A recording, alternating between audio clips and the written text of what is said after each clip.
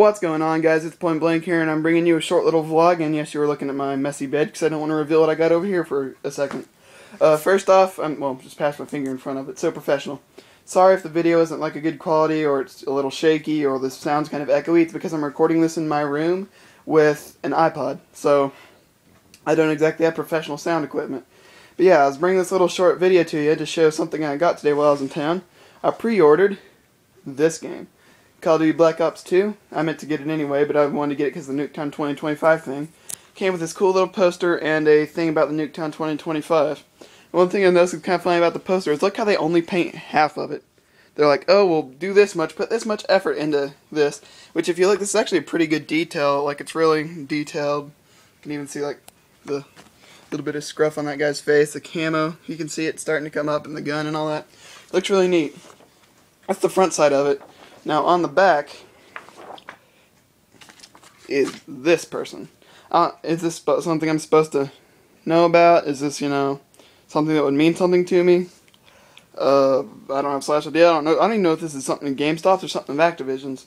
But yeah, there's that, and then I got the little thing here about Nuketown 2025. And something I didn't know is that for the see, there's nothing on here that shouldn't be showing you. Yeah. Alright. For the Nuketown 2025, they're only doing the Nuketown through July. They did something in May, although I never heard about it, so I don't know what it is. But yeah, if you pre-order Nuketown 2025, or pre-order Black Ops 2, wow, to get Nuketown 2025, you have to do it by the end of July, which is, I would really take advantage of that, because I think Nuketown 2025 is probably about the best thing they can release. And I'm pretty sure, let's see, rest your day and get locked in for 3 waves of, yeah.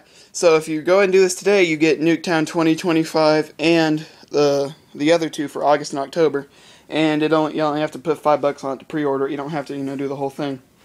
Yeah, that's pretty much all I wanted to say. I got Black Ops 2. I got the receipt over there, but I don't think, that's got a whole bunch of stuff I don't want you guys to see. Yeah, if anybody could tell me who this is, that'd be really neat. I don't have the slightest idea. Yeah, that's really about it. This video will go up today with another one that I uploaded. I'm going to do like a full video tomorrow. I'm not going to cheat you guys and just put out a little 2-minute video. I also go and look at my setup because I've got some questions about this. The only reason I don't have a mouse is mouse pads because I spilled water on it. But yeah, here's my setup. Actually, that's my GameSpot receipt. Move that real quick. My setup, I got my computer here with a, yeah, I'll go ahead and make this a full setup video too. This is, a HP computer. It was, I forget the model number, but it was like $600 maybe. And I went ahead and put a power supply and a graphics card in. I put a Corsair 600 watt builder series. And then I put a ATI Radeon 5670. It does good. I can play like Battlefield and Skyrim on medium settings. So it's not amazing, but yeah. Just got like the standard monitor that came, or not the one that came, yeah, this is the one that came with it. I think either that or it's something relatively cheap that we got. And I got my TV here. It's a Sansui, I think. My PVR is back there in the back. Look at that beast. Yeah.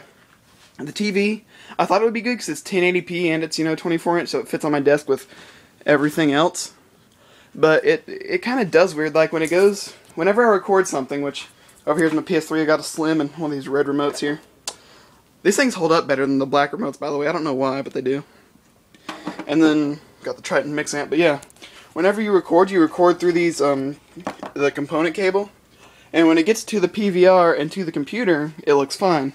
And it looks, just like playing the game. But for some reason, whenever it gets to the TV, it's all messed up and distorted and stuff. Or not distorted, but it really just looks a whole lot less good. It looks worse than it does after you ran it through a couple rendering programs on your computer. Which I don't know if that's something the PVR is doing or that's just the TV. I want to say it's the TV because for a 1080p TV for about $200, I mean, even though it was small, it just doesn't really click right. Yeah, this keyboard's old, by the way. I don't know when I got it, but yeah, it's just a Microsoft keyboard. It's got like a row of special keys here. Oh, that's getting shade on it. Yeah, got a row of special keys here that I never use for anything. Yeah, that's about it. That's just a standard mouse, by the way. That's my setup. That's my Black Ops 2. Oh, and I guess here. This is my mouse pad. Normally it's Carolina Panthers mouse pad. Carolina Panthers mouse pad, and there's Diablo 3 box. But yeah, I use that, by the way. It's actually really thick and like a really good quality. Like, it's pretty thick for a mouse pad, And it does good. And then here is my headset. They're Triton AX720s. They do me really good. I really like them. That duct tape there is because one time I was trying to see. I can't really hold this and this at the same time. Ignore that. But basically, whenever I try to put these on, I gotta pull these things open around my fat head. And this little snap here came undone, like where it's got like the little seam there, like where the white and black separate. That's a seam, and it came undone there. And I had to like barely get the thing back in to where it'll actually like change size, and then I had to put duct tape over, keep it from coming apart, which duct tape fixes everything, by the way. Yeah. Guys, I think that's going to be it. My amazing setup, and Black Ops 2, I think I'm going to hang it right there on that wall. Oh, one thing about my room before I go ahead and leave. I got this on an 8th grade trip to Washington, D.C., and wow, the video got really grainy. I think this thing changes its, that's ISO settings, it changes the graininess, right? I think it changes that automatically to make it worse with less light and all that, because that looks really bad from what I'm seeing. But yeah, that's it. This is a copy of the Declaration of Independence. It's even wrote on the same kind of paper. I forget what kind of paper that is. I think it's like papyrus or something. Big old John Hancock on there. And we framed this in ourselves with, you know, this is just like pine wood. It's like an inch or so thick. Yeah, that's the only thing I really want to show you about that. But yeah, you saw my setup. Black Ops 2 poster, and I think that's about it, guys. I went on longer than I meant to. I might cut this up into... Hey, that'd actually be a bad idea. I'm just going to upload this whole thing for you guys. If you guys made it this far, congratulations. If you enjoyed the video, leave a like. If you didn't, leave a comment telling me why. Although I don't think there's much improving I can do on vlogs, because I've got an iPod, and I'm probably not going to do a whole lot of these. But yeah, that's a little look into what I got today and all that. And it's been Point Blank. I'm out.